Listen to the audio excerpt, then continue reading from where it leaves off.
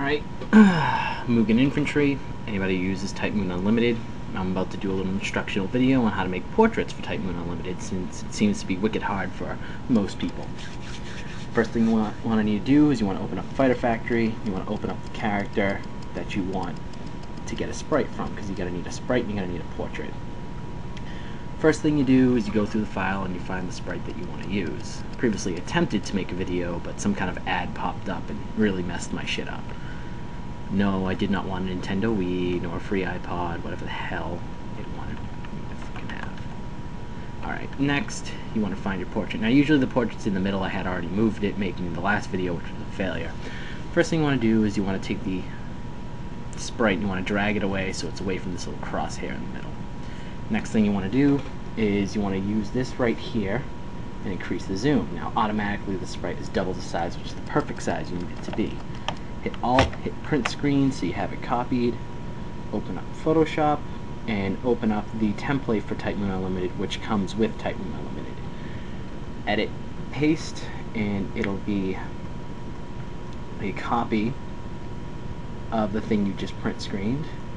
Use the magic wand tool, set the tolerance to 1, and set the contiguous to not be on. Select the background, delete it, take a Len right here,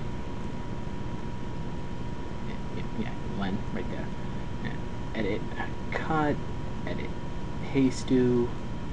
Now you've already deleted her from that previous layer, so you don't need this layer anymore, so you can delete it. Now that we have Len, take her and move her, no, wrong layer. Take Len and move her to the position you want her to be in. And that looks about perfect. You can see it pretty well. So the sprite is done, so you can disable this layer, layer 2.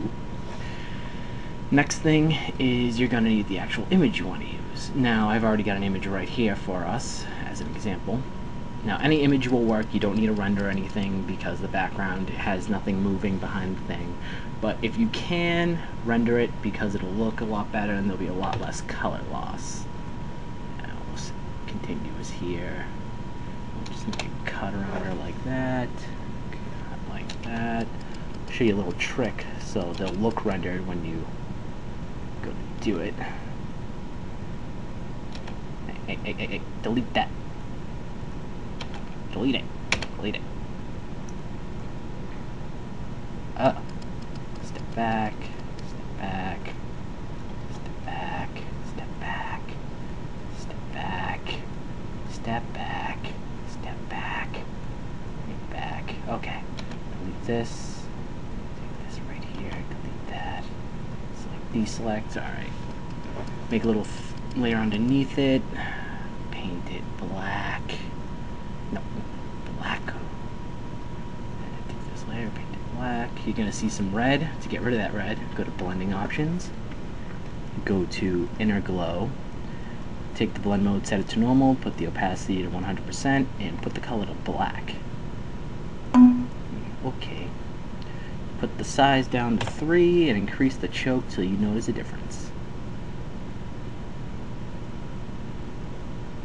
Yeah, that's fine. Okay, deselect this area, select all, edit, copy merged. Now that you have that copied, you can bring it over here and you paste it. Now take this layer and set down the fill so you know what you're looking at. That's a good picture of Len right there. Move it, resize it, don't worry about anything like that, just resize it until you get it how you want it. Put this back up. Select layer 7, use the magic wand tool, set it back to 1, set the continuous back to 0. Select this, go back to this layer, delete it. Select deselect. Now you're going to need to use the eraser tool. You want the size to be 77, you want the hardness to be all the way down to 0. Once you do that, take it, put it about halfway, and erase around the bottom edge, and erase around the side edge. Once it's erased, use your magic wand again and select the blank area. Now go to select, inverse, edit, copy merged, edit, paste. Now what you've got is you've got Len with the background already included, all pre-zapped up for you. Take this image again, edit, copy, merged, paste the image again, and now here's we're going to make the first screen portrait.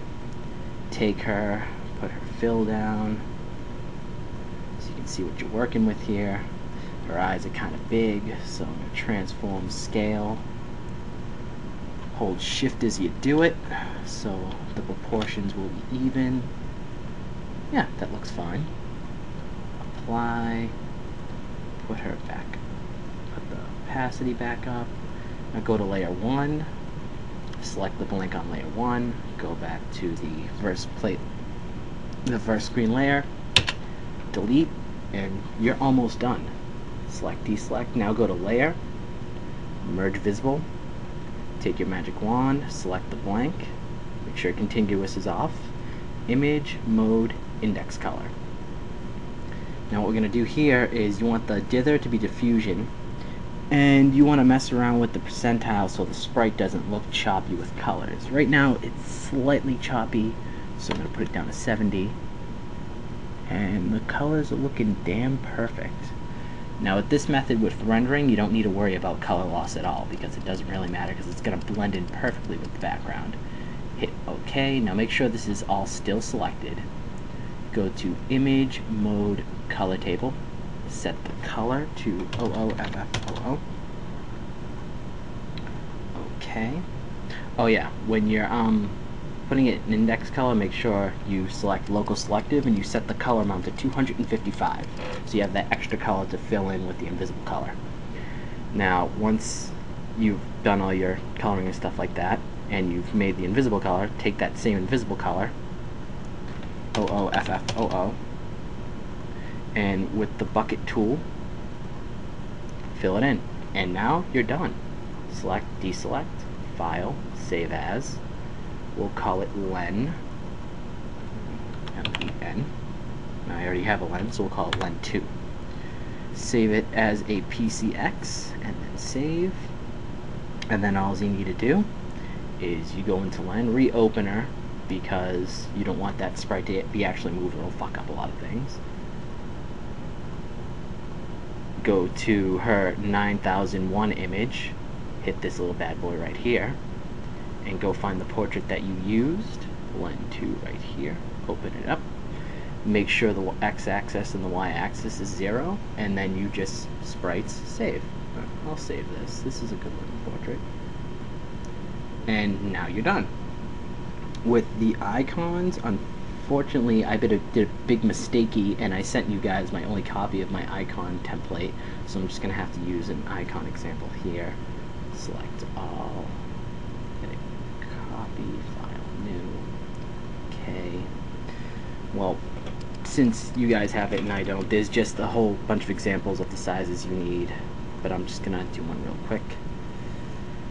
Make it black, edit, copy, merged, edit, paste. Okay, we don't want the select, we want the move tool. Edit, transform, scale, make sure the scaling looks perfect. So you've got her dome piece all nice and put in there nice and proper. Yeah, that looks fine. Apply. And all you need to do is you need to go to mode, index color, merge layers, yeah, whatever. Local selective 255, boom. Now you're done. Just save it as a PCX. And call it len 3. Okay. Go back into Fighter Factory and replace the current icon with the one you just made, and boom, you're done. Sprites, save, and that's it. That's all you need to do. I feel bad for people who don't have Photoshop, but I can't help everybody, and enjoy Type Moon Unlimited. Goodbye.